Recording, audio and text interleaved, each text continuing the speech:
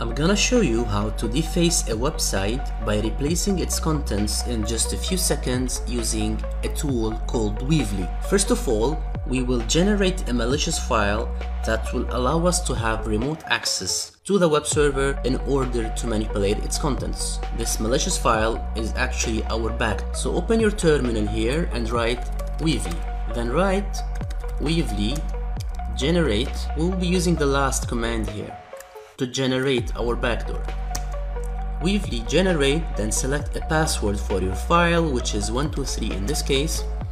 Then select the path that you will create the file in. So I've created the file on my desktop, so just list here and try to see the content of this file. You will see that the content of this file is encrypted, which actually gives us another layer of protection. I have created a simple file for this tutorial here.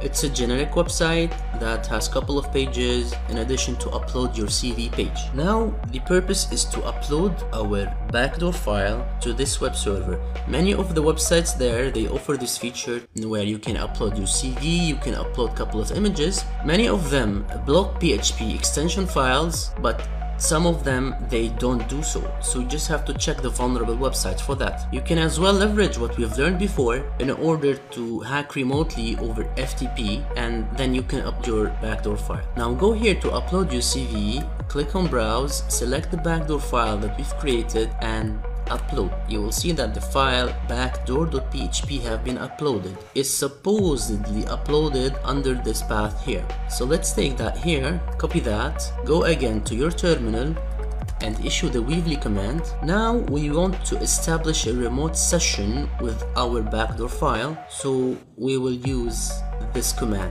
Again, write Weavely, then enter the URL and change the upload.php here to backdoor.php and then provide your password.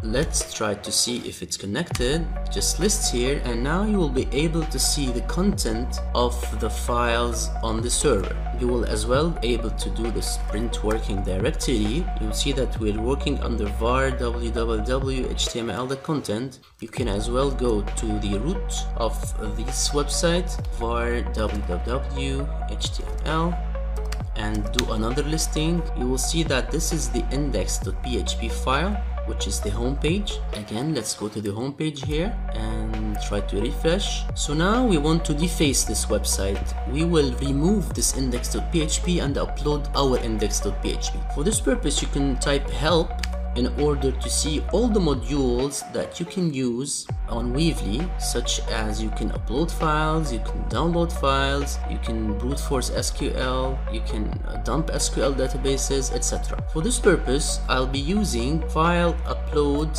and this command, remove the file. So now we will remove, let's go listing again.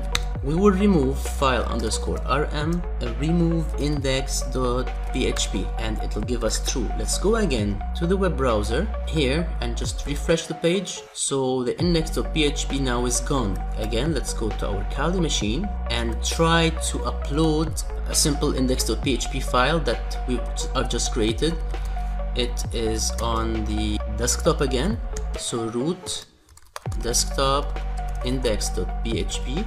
Now we specified the origin, now we have to specify the destination of that, which will be again under var www.html and it will be named index.php. It will give us a true. Now let's go again to the website and refresh it, and here you go. We have defaced the website and uploaded our own PHP index file.